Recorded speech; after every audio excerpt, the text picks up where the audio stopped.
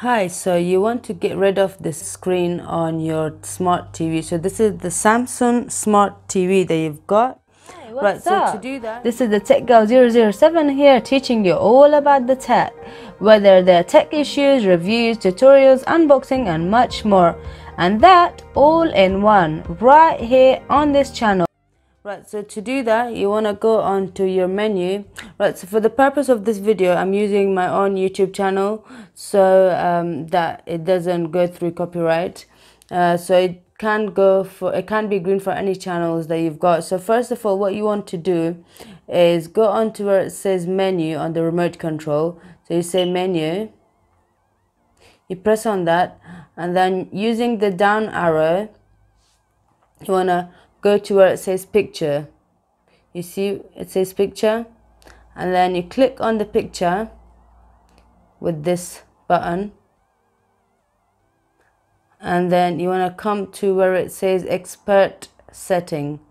So go down, click on expert settings, and then what you want to do is go down to where it says HDR mode. So I would usually want to remove this HDR mode, so I want to disable it, and that's one way to remove the green screen. If you want that HDR mode to be turned on but still you want to remove the green screen on your TV, then you want to scroll down to where it says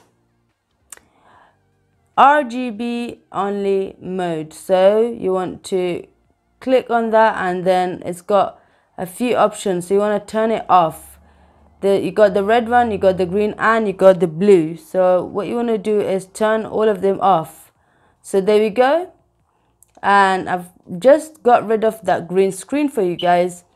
What I would usually do is just turn this off anyway. So I've got the normal screen on my TV.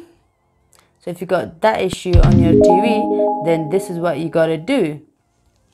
Go on to the brightness. So from the expert setting, go on to the brightness. So here's the brightness. You press on the brightness,